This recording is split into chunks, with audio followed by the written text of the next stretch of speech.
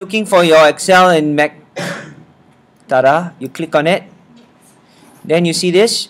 Okay, Excel, you just click on an Excel workbook. Now let's look at, we choose a cell. Okay, I always have a space on top and space at the side so that it's easier to add stuff later. Now if you look at our table here, you have U, okay, slash with the CM. Okay, the next one is V slash with CM. Alright, then 1 over U, okay, slash CM to the power of minus 1. Okay, then again 1 over V CM to the power of minus 1. So obviously this power minus 1 is very ugly, so you can highlight it. Okay, now to have a superscript, you right click. For Mac, those of you who have not yet activated your double tap, you should do it in the, you know how to do it, anyone? Double tap so you can get right click. If not, you press Control in your mouse. Yeah, so you go to format cells, then over here you do superscript, click OK, it should jump up. Alright, do the same for the other one, just highlight it.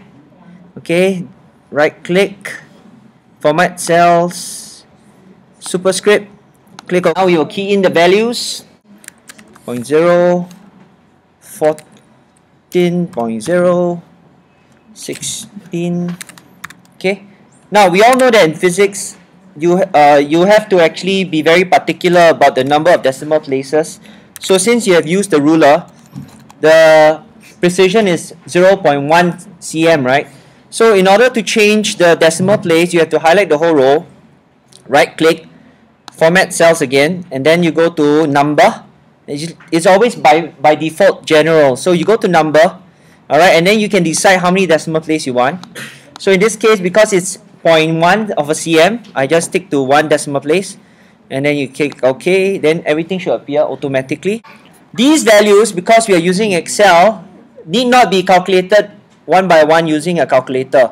All you need to do is use this equal sign, which is very powerful in Excel. You just put equal, alright, and then you know that it is inverse, so 1 divide by U. So you click on this U, and then this will tell you that whatever value is in B4 cell will be placed where you see the highlight. And to get the answer out, you press enter or return. And now you don't have to do this for every cell, you just drag. Over here, you see that little box there? Your cursor will change to a plus sign. You click on it and then you drag it down. That will ensure all the formulas are copied. Next thing, equal. Again, 1 over V value. Enter, you get these values. Alright, and then you scroll down. Then you get this value.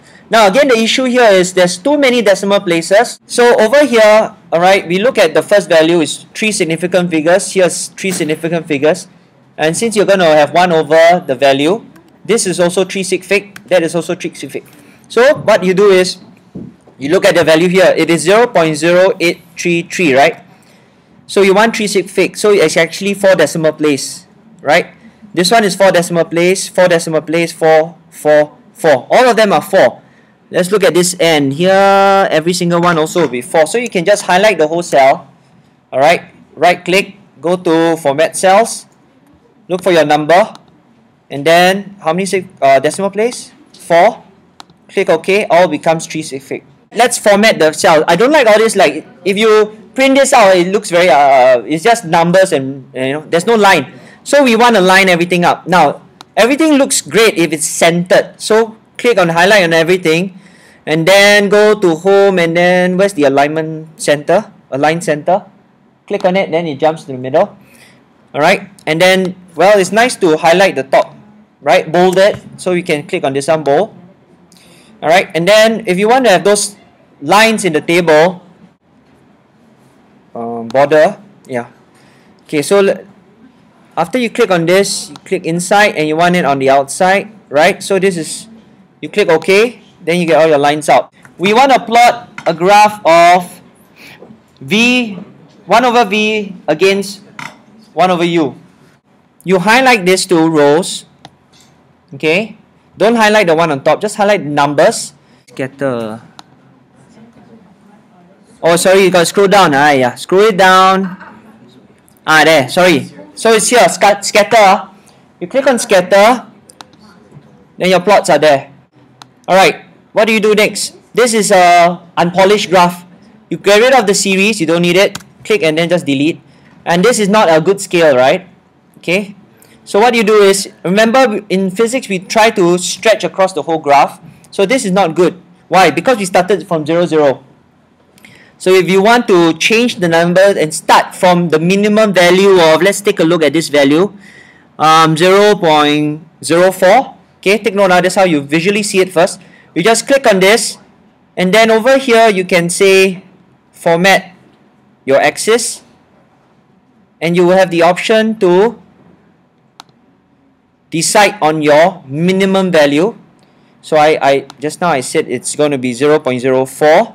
So we just do that, 0.04. And then immediately when you click OK, you see the scale, it just jumps.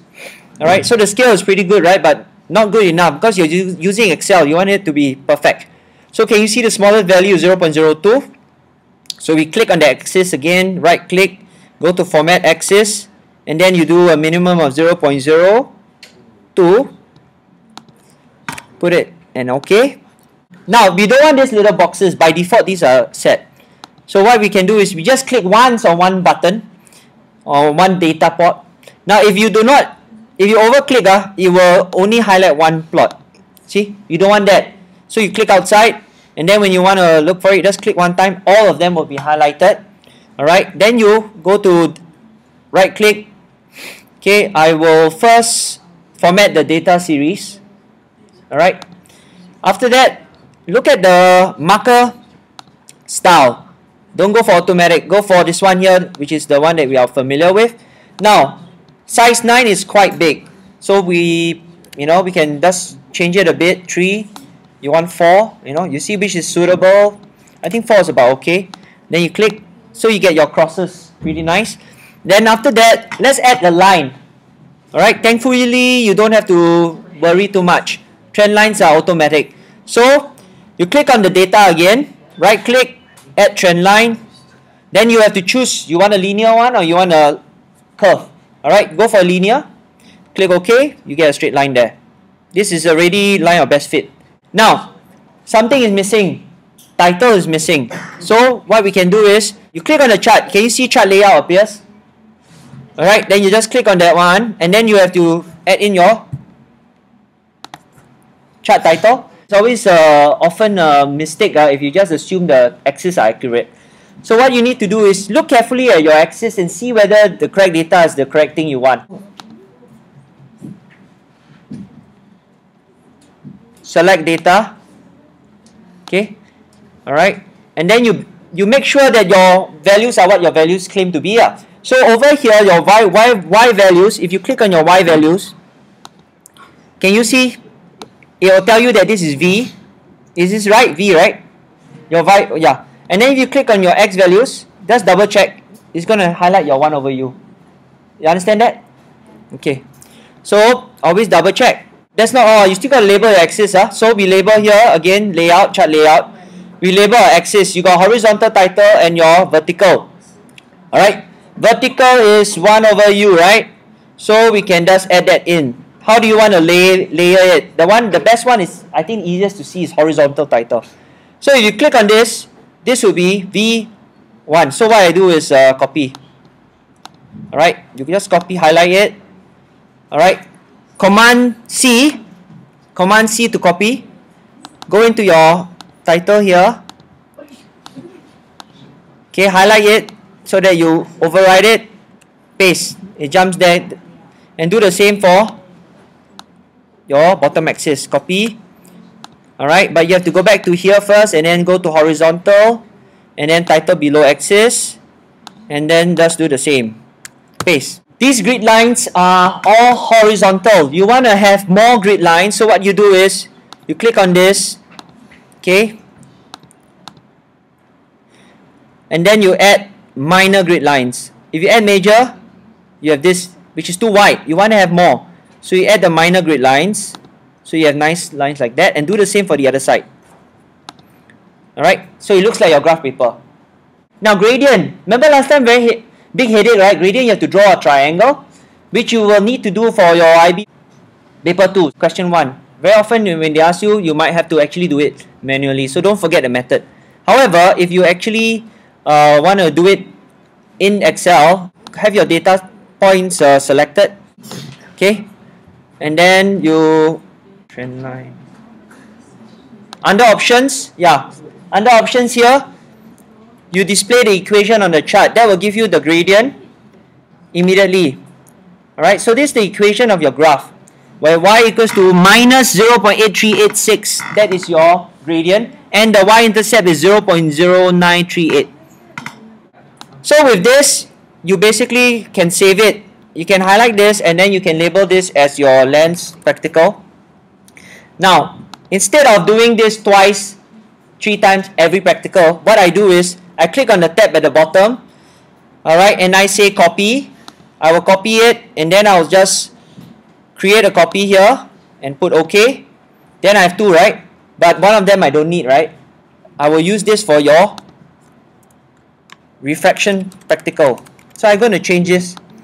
Alright, so the only thing you have to worry about, right, is your heading and your values.